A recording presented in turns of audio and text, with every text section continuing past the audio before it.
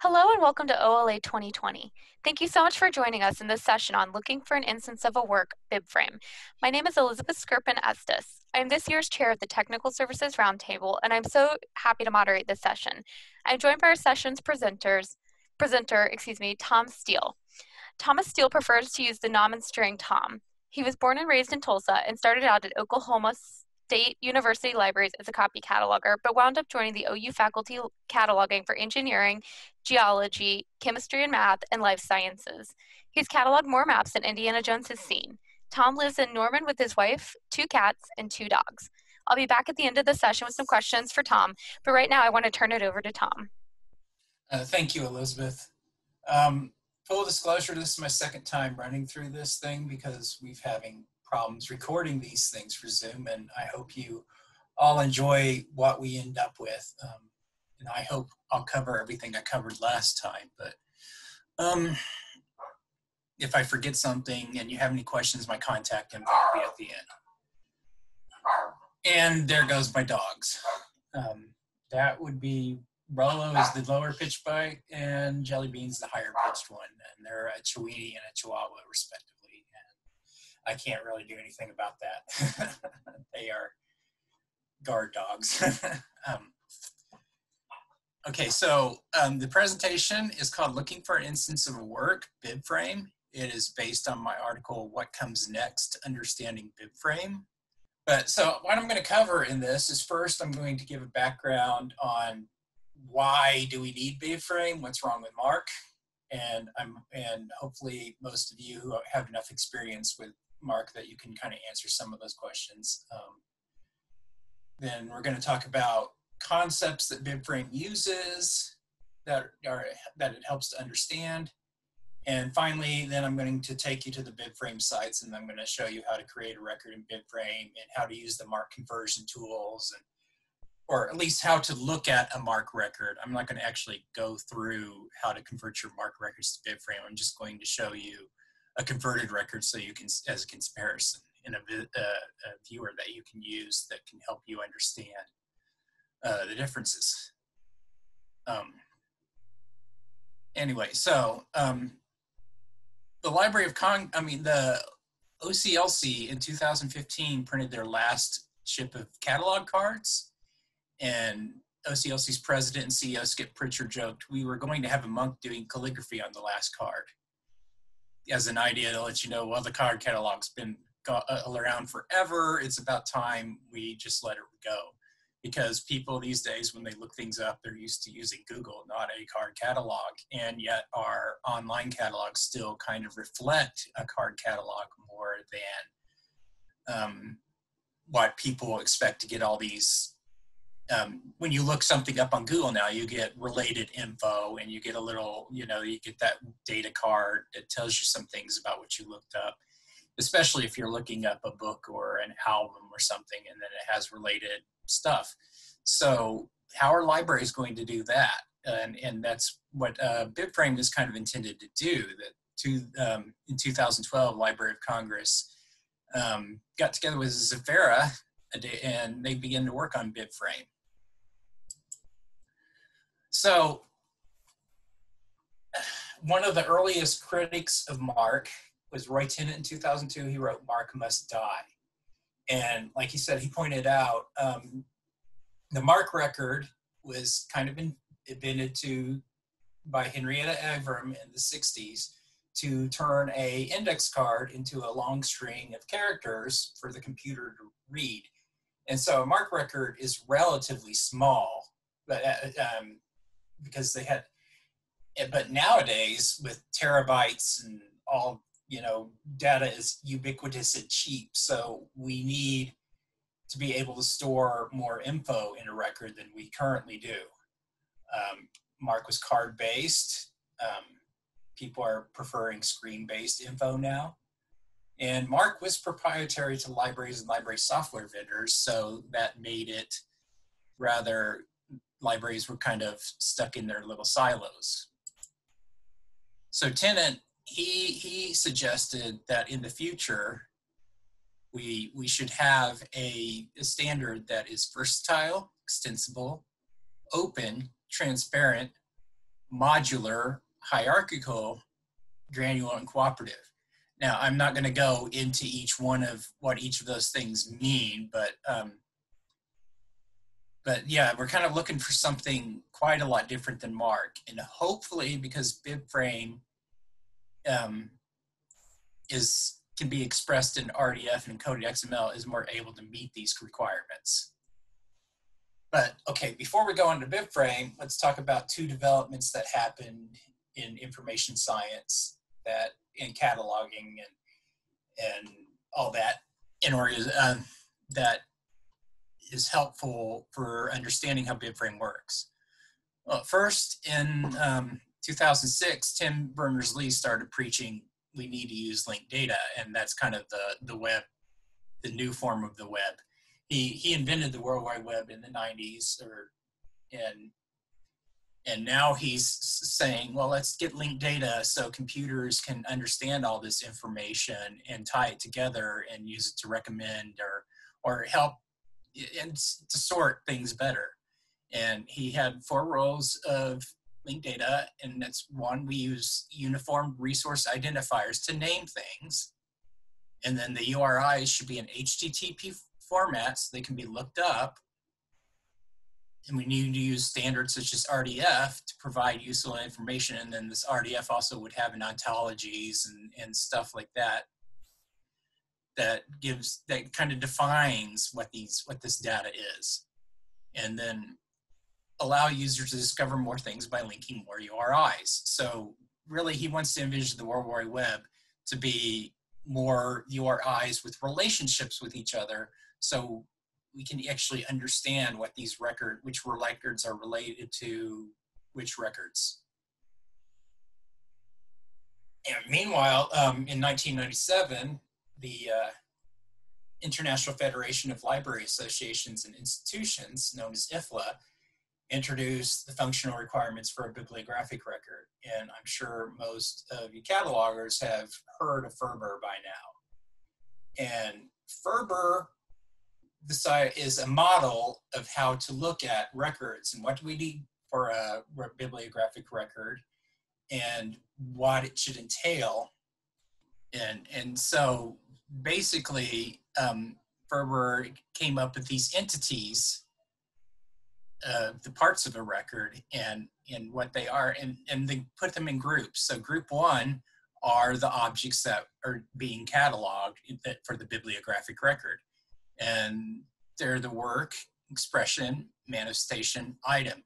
And say a work would be like William Shakespeare comes up with the idea for the play Hamlet. And so then he writes it down as a play, and that's the expression.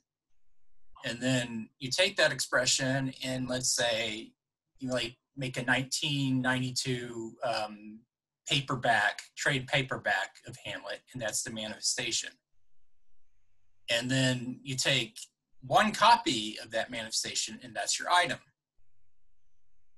Then group 2 would be the persons, the families, the corporate bodies that create these works, expression, manifestations, and items. And then the group 3 are the concepts, objects, events, place that these group 1 entities are about. Now, group 1 also could be about group 2 entities and so forth. But that's kind of the difference between group 2 and group 3. Group 2 are actually active organizations or people and everything that can actually do things. Well, the rest, group 3 are just kind of ideas. So BibFrame decided to take this WIMI model, and that's what the whole thing about BibFrame is. And originally they had work, instance, authority, annotation. I'm not going to go too deep into that because after the BibFrame pilot project phase 1, they decided, no, that's not going to work. So instead they replaced it with work, instant, item.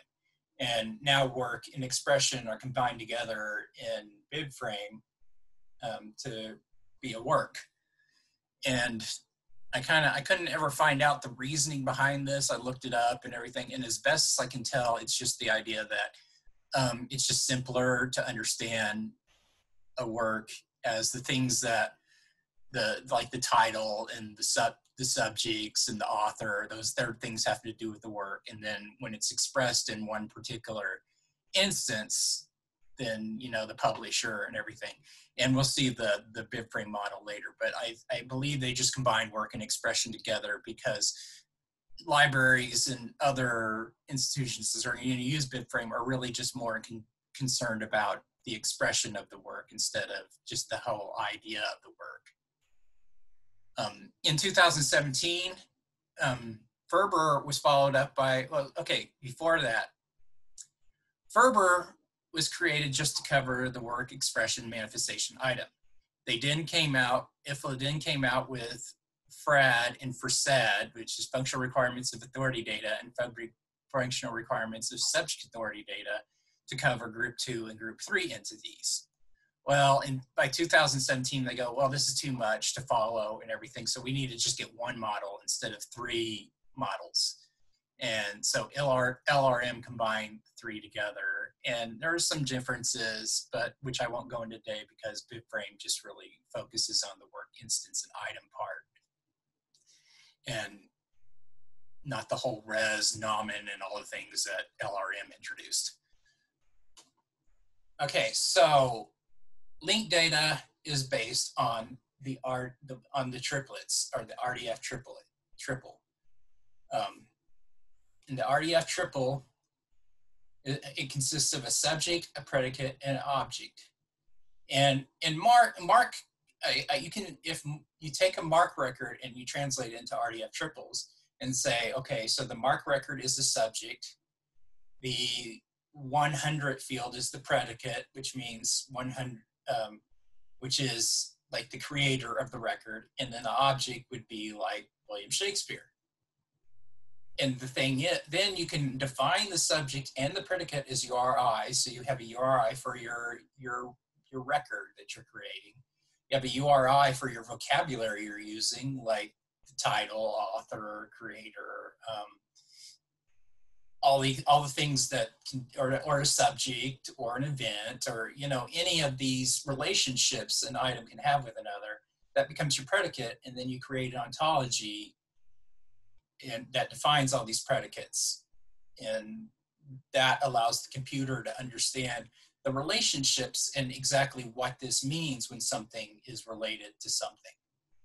Now, the object can also be another URI, especially if it's like a controlled heading, or a literal if the heading is not controlled, like it's just a text, like this statement of responsibility. That's a literal, because you don't need to control that because you're just transliterating what's on the piece. Or a number or a date, like 1999 is a literal because you don't need to control 1999, because the computer already understands what that number means. It just, oh, it's a year, and then it can organize things by year. Okay, so here's another way of looking at RDF triples. Let's say Bob can be just a person, and he's born on this date, and so this is, the predicate is for a birth date. And Isa, the predicate here is just a direct correlation here.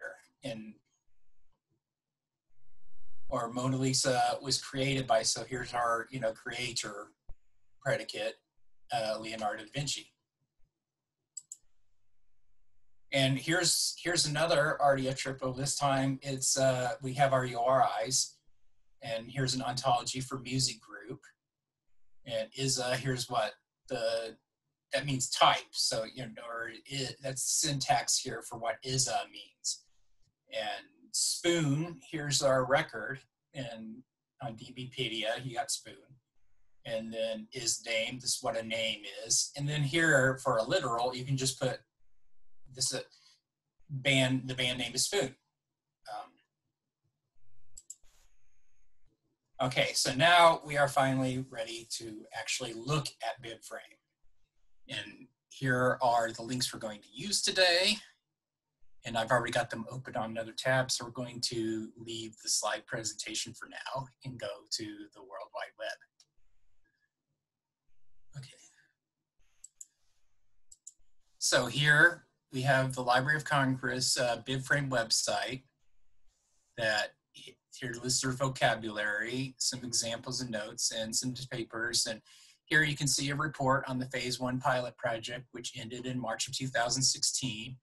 And so they made some changes and came up with BibFrame 2.0. And in 2017, they began the second pilot project. And important here is the BibFrame model.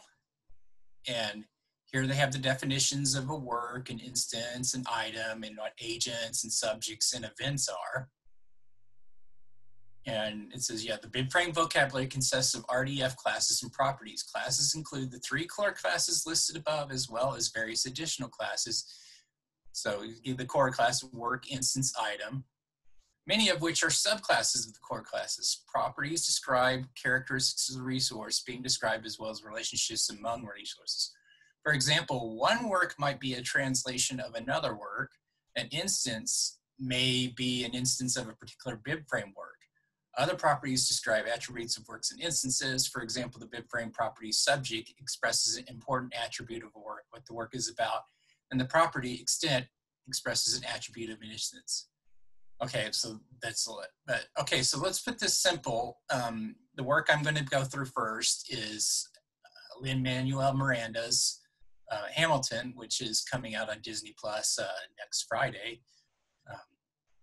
Well, I'm sure by the time you see this, it's already out. So not to plug or anything, but it's one of my favorite musicals ever. So, so your agent, that's the creator of the work, is Lin-Manuel Miranda. And the subject is Alexander Hamilton. And that applies to the work. And the event is like the assassination of Alexander Hamilton by Aaron Burr. Sorry, spoilers. And so you have the instance, and the instance could be a 2-CD soundtrack and published by whatever record company that is. We can look at the record here. So that's Atlantic Recording Corporation. And let's go back to the model. So here's the publisher. The format would be the CD. And then item would just be the library's copy of that. So you got held by University of Oklahoma Libraries, and here's the barcode. So as you can see, that's how the different properties apply to the work, the instance, and the item. Of course, in MARC, we had the biblical record, bibliographic record was often the work and the instance together, and then the holdings and info and all that were on the item. So the MARC record is quite a different way of looking at it. A lot of the properties on a work and an instance are both on the bib record and MARC. And here we are, here's the ontology used for BibFrame. And you can either view it by list and see, then you can like check on see a library, LCCN, the Library Congress Control Number, and it's a subclass of identifier. And so an identifier is a token or name associated with a resource, such as a URI or an ISBN. And here's all the different kind of identifiers you can use. And so the computer now uses this, the computer now has, with this ontology, it now knows that anything that is ANSI is also an identifier. And so it allows the computer to understand better what these properties, actually, these classes and properties mean. You can also view it by class, or by category, and by extension. So here are the classes, and here are the properties for for different categories here. So here, so it's a rather large vocabulary. And you're like, okay, how am I going to be able to remember all this? Well, yeah, Library of Congress has created a BibFrame editor. I'm sure that the vendors are going to come up with their own editors. We'll see. So just like you now have an editor to work in MARC, you'll have an editor to work in BibFrame. However, unlike MARC, you're not going to actually have to know all the XML and RDF tags and everything. You just go here, you create the resource, and And let's say, okay, so let's start with the Lin-Manuel Miranda CD, and we're gonna make the work. And see, instead of all these MARC tags and everything, you have the name. So creative work. Well, what's a creative work? You click on it and it'll take you to the RDA toolkit. And let's go ahead and log in here. And this is instructions for how you record a creator. And so we're going to take the primary creator, and Lin-Manuel Miranda is a person, and we look him up in the name authority file, and here we go. And then we can add him there, or you can edit it and change it. And let's say you just put in somebody, let's say Hamilton Alexander. And yeah, well, look at all these different Alexander Hamiltons. Or you put that, or you can just delete it. But let's go with Miranda.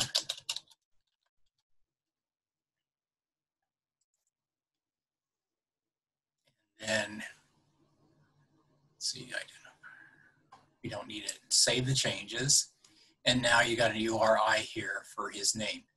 I go, well, and then put the MARC related terms here, the composer.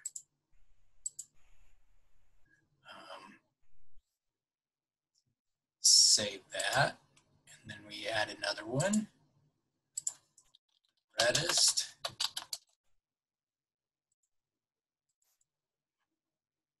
And see there, you can just, in a form of work, put it musical.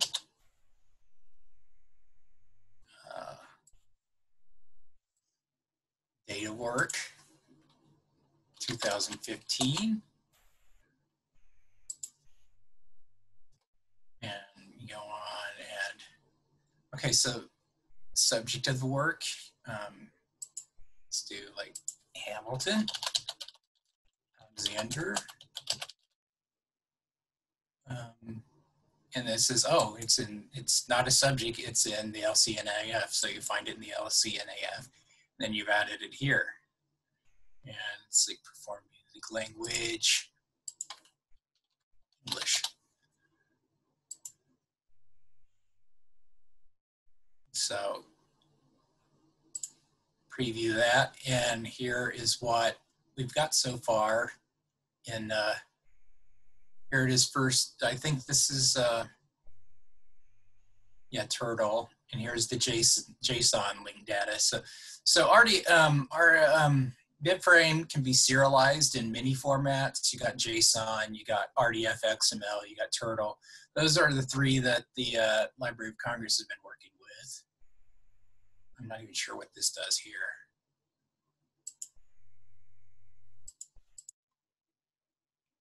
I guess these are the links I've created. Yeah, there's the language, RDA conventions, PCC. So yeah, some of these are automatically created from the template.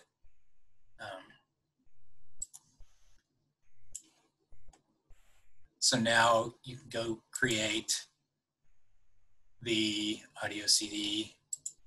Then you want to do things related to the instance. And so you go to instance, and then here you would link it to the work, or you can just go ahead and create the work here. Do all that again. Let's see.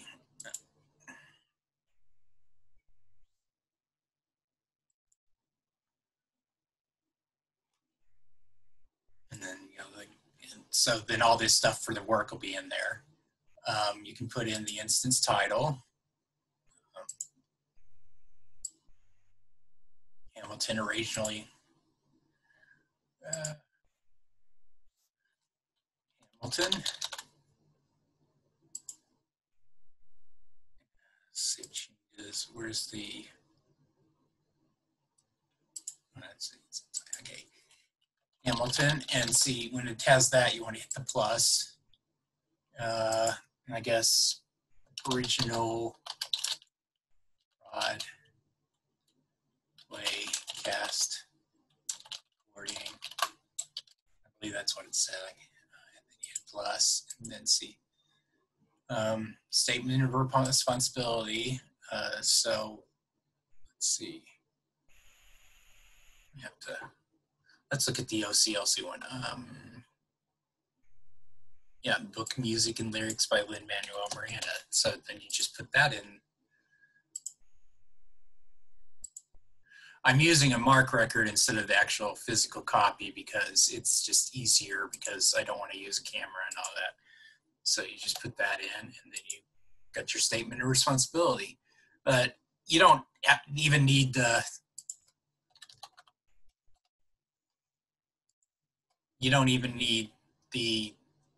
the MARC record to do this. I mean, you can do all this just from your cataloging experience and what you know about creating a catalog record. And let's preview that and see, here it is. Here's the serializations in that again. And then another tool we can use here is, let's go back to the BibFrame page and go to the home page. Here's the BibFrame homepage. You can look up what's new, and they had an update at midwinter, and you can get information here. IFLA gave a presentation on BibFrame with RDA. I believe some of the latest things that are happening is Ex Libris has gotten on board with creating BibFrame conversion tools and all that. Several research libraries are experimenting in BibFrame. And here's the MARC to BibFrame comparison viewer. And here we can put in the LCCN for the record we just worked on. CLC site going, you need to go away.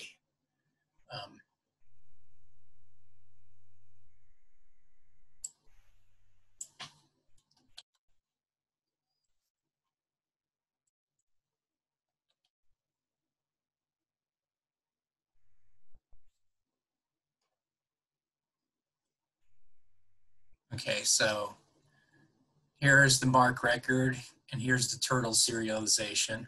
I'm a bigger fan of RDF XML, so we'll do that. Now, when you put in a MARC, so here's the MARC XML here, and here's the BibFrame XML.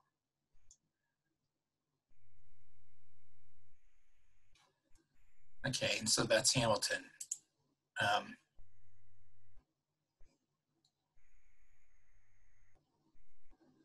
This is the record.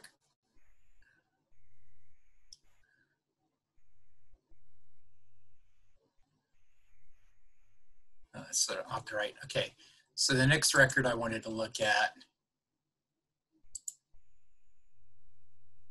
is many years ago when I was a copy cataloger at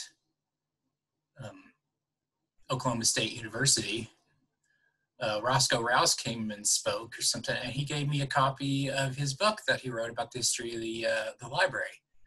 And so let's look at that.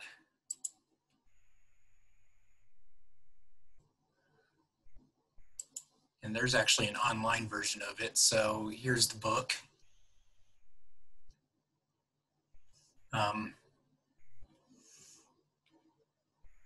If we had more time, what I could do is go search through here and I can find that picture of Ko-Ming Chan, who was my boss, first boss at Oklahoma State University. She ran the cataloging department when I started there. And there's a picture of her in this book, but okay. But what we're going to do is we're actually going to catalog it. Okay. So let's go back to BibFrame. And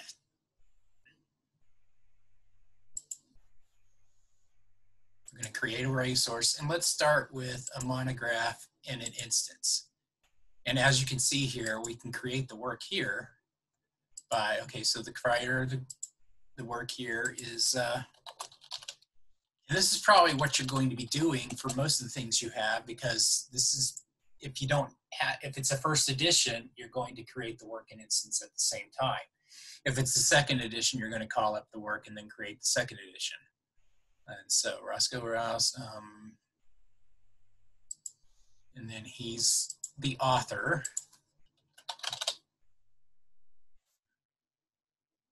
I did that wrong. Okay.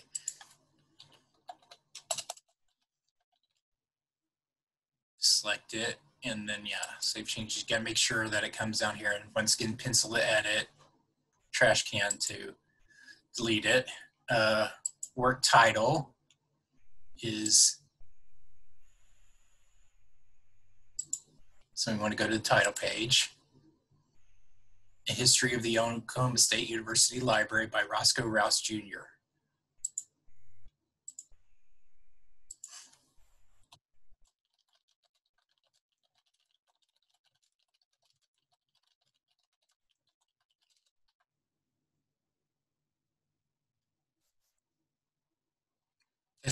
Yeah.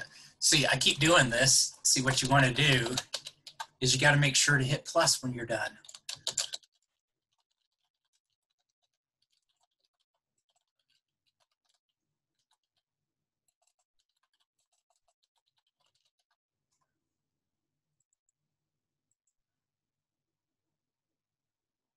And that's 1992.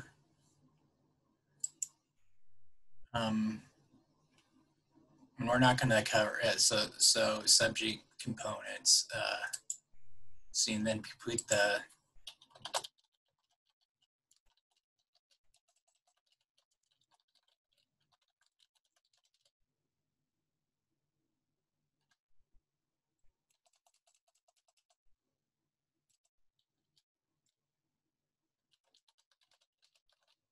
is that it? Well, so you want to look up, see, then you're going to try and pick the right thing here. Is it?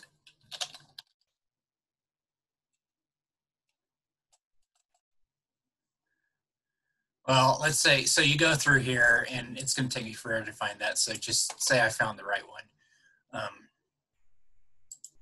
In English.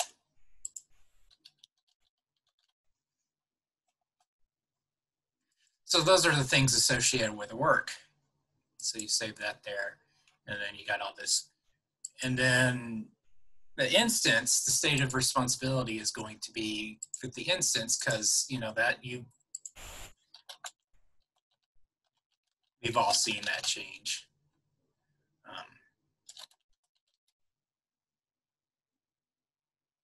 And then, you know, the copyright date, and then a series statement. Once again, Centennial Books. See, once again, that's going to be based on the instance, because not all works are in the series.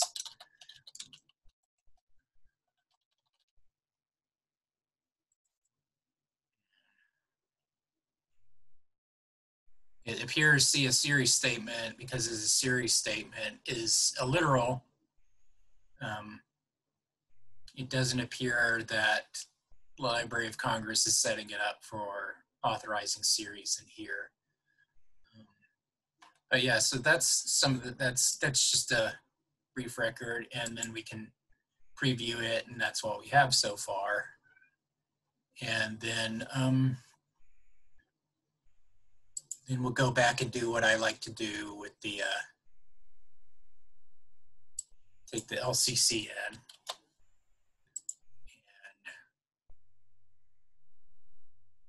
and put that in our comparison viewer.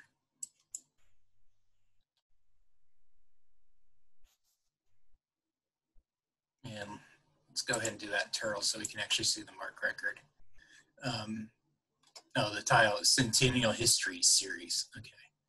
And then see.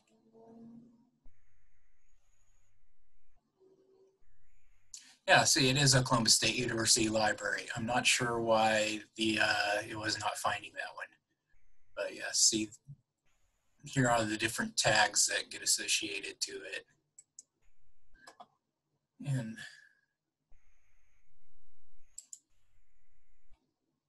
so let's go back to our slide presentation. There we go. See, and here's a screenshot that I'm just trying to scroll down. See here you got your creator of the work, you got your title of the work, you got the form of the work, you got the date of the work, you got the place of origin of the work. Then here's your URI that links back to the work. You got your title, you got your subtitle here. Yeah, I'm not sure. Yeah, I guess you gotta, yeah, I know when you picked on the other title information, I guess I was supposed to select subtitle. Explicit version for the edition, so not the same as the one that's going to be on Disney. And here's the serialization. And this all is in my article, What Comes Next, Understanding BibFrame. Hopefully my slides will be available so you can look up and find that article. Library High Tech, Volume 37, Number 3. Here's the DOI. And in my article, I walk through the details of creating the Hamilton record. And here's my contact info. I have not been at that phone number since March, so just please email me. That's about the only way you can reach me. I don't know when I'll be back at the office, probably sometime in August. And I guess we're ready for questions. Thank you. Did I have my headset quit on? Thank you so much, Tom. And I had a couple of questions for you. And one of those being that there are some catalogers today that are BibFrame skeptics. Why do you think BibFrame will be our next data standard over another possible container? Well, I just focused on BibFrame because that's the most information I have right now. I know linked data for libraries is another project in the works. I don't really know much about that one.